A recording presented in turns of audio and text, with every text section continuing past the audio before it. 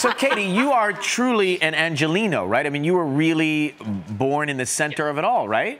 Yes. Born in Hollywood and lived all around Los Angeles.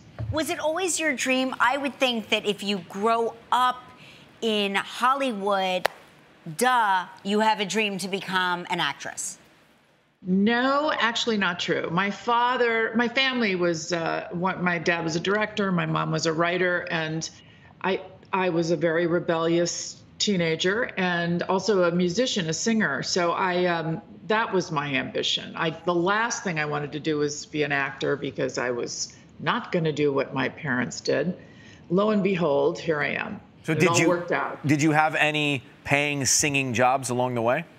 Oh, all through my 20s, that's what I did. I made records. I was a background singer. I was, just a singer for hire. I traveled. I sang with Bette Midler. I sang with Etta James.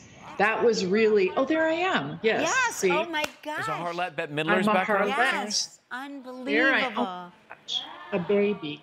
Oh, my gosh. Incredible. Yes.